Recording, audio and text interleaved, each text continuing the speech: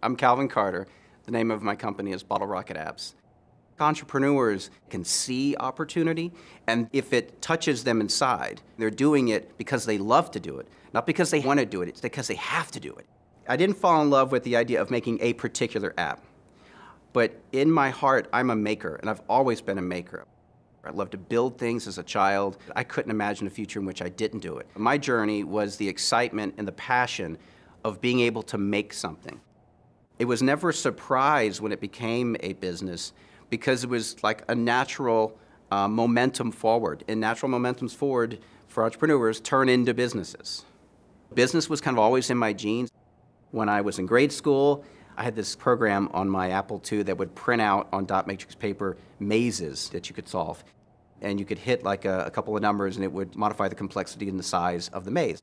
I would sell them based on the complexity, or I would run a custom maze for you. And I probably sold them for a nickel or something like that. And it wasn't about making money, it was about doing something. Opportunity comes in lots of different shapes and sizes. You don't have to have the perfect opportunity to have a perfect or a very good outcome. If you care about something and you work hard enough and you're willing to do what others are either incapable of doing or unwilling to do, that is the greatest competitive edge.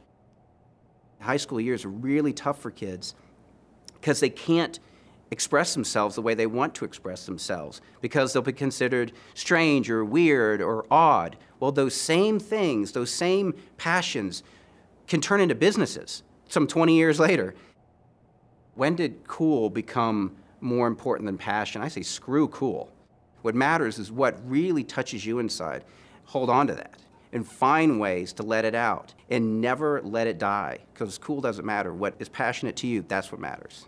And it's kind of that open-minded spirit that I feel is core to being an entrepreneur.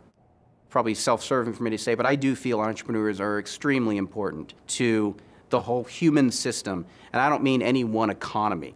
I just mean the whole species spread around this planet and maybe in the future on other planets.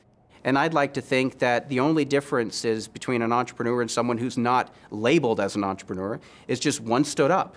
So it's not that you are or are not an entrepreneur. It's just when you lean into and live into your passion, we tend to call those people entrepreneurs, whether they're doing it on the social side, whether they're doing it on the for-profit side, whether they're doing it on the government side.